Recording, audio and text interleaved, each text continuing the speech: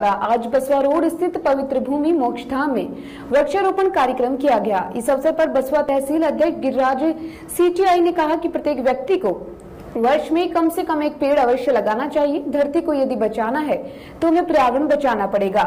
महिला मंडल द्वारा मास्क का भी वितरण किया गया। इस अवसर पर कुसुम गौड़ प्रदेश उपाध्यक्ष महिला प्रकोष्ठ, प्रियंका अवस्थी जिला संगठन मंत्री, उषा शर्मा जिला मंत्री, गिरिराज सीटीआई बसवा तहसील अध्यक्ष, बनवारी लाल मुंशी बसवा तहसील संरक्षक, ब्रह्मानंद ठेकेदार, सुरेश चंद्र ठेकेदार मंत्री, विनोद कुमार हांडली, मुकेश कुमार फुलेला, आनंद व्यास कोषाध्यक्ष, दिनेश व्यास, रमेश चंद्र शर्मा, राजेंद्र प्रदेश अध्यक्ष प्रभारी, बेटी बचाओ बेटी पढ़ाओ, तुषार गौर सहित अन्य लोग उपस्थित रहे।